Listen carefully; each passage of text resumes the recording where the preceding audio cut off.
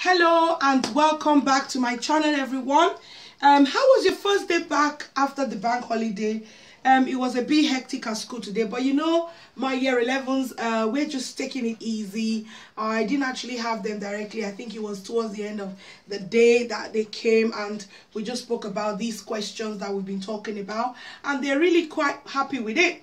So should you. I know you're happy with them as well. That's why I'm going to do 61 to 70 of the 100. Remember, the last 30, I will just pull up questions from the Edexcel, because all the way from question 1 to 70 has been on the AQA exam board, because some people are asking that. That's why I wanted to clarify that. So quickly, question 61 says, what is the importance of magnesium and nitrates to plants? Now, magnesium is needed to make chlorophyll, and nitrates is useful for making amino acids. Now, amino acids are required for making proteins, and proteins help plants to grow. As you already know, chlorophyll is present in leaves and is important for trapping sunlight for photosynthesis. And the next ties in with question 62. The formula for photosynthesis is carbon dioxide plus water. Food is made, glucose and oxygen gas is given off. The factors that affect the rate of photosynthesis are temperature, light intensity, water, and CO2. Now, when the light intensity is high, photosynthesis will carry on. When you have CO2, water, temperature is in the right proportion, the rate of photosynthesis will be sped up. Question 64 talks about the limiting factors. What are limiting factors? They are the factors which prevent the other factors, though present, from having an effect on the rate of photosynthesis. So a limiting factor will be the one that's stopping other factors from having the desired effect on the rate of photosynthesis. And then this question says, it's talking about the difference between aerobic and anaerobic respiration. I have a whole video section I did on this, but just quickly to reiterate and to re-emphasize, in aerobic respiration, there is plenty of oxygen. In anaerobic respiration, there is very little or no oxygen at all. Little energy is produced in anaerobic respiration in muscle cells, and lactic acid is also produced. Now, that lactic acid, when it builds up in the muscle, it can cause cramp.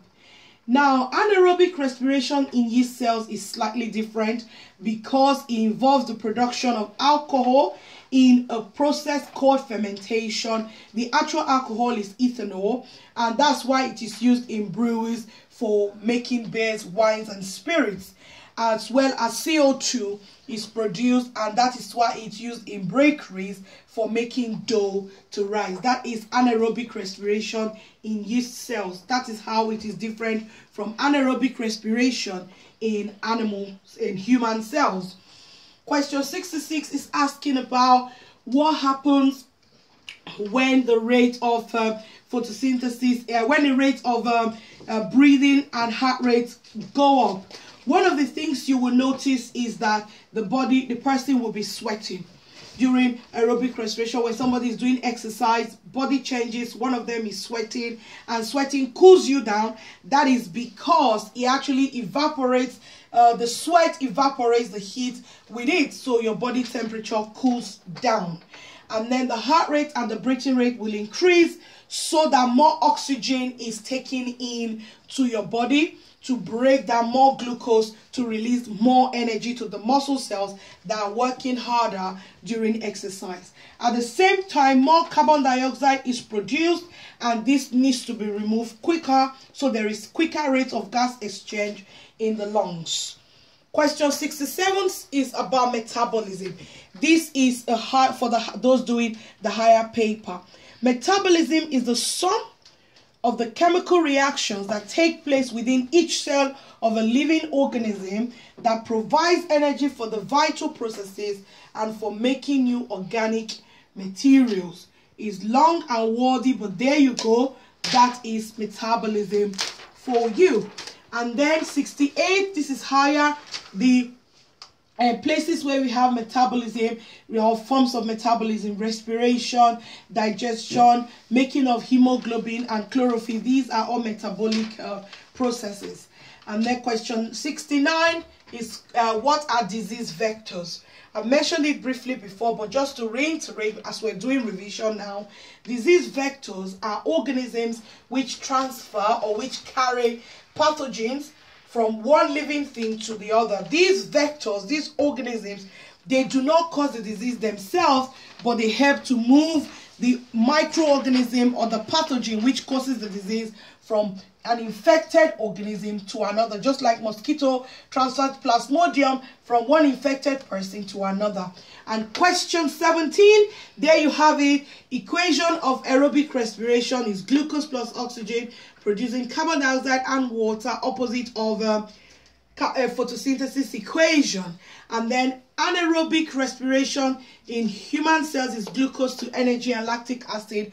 In yeast cells is glucose with the production of carbon dioxide and ethanol. So it is used to produce carbon dioxide and ethanol, and some amount of energy is produced. In anaerobic respiration, there is very little amount of energy produced. However, it's still very important and necessary, because when cells are working harder during exercise, they need to carry on breaking down glucose and releasing that energy that is required. So that wraps up 70 question as a checklist on the AQA paper 1 that you have on next exactly a week from today. Keep revising and keeping positive, because I know you can. See you again soon, and God bless.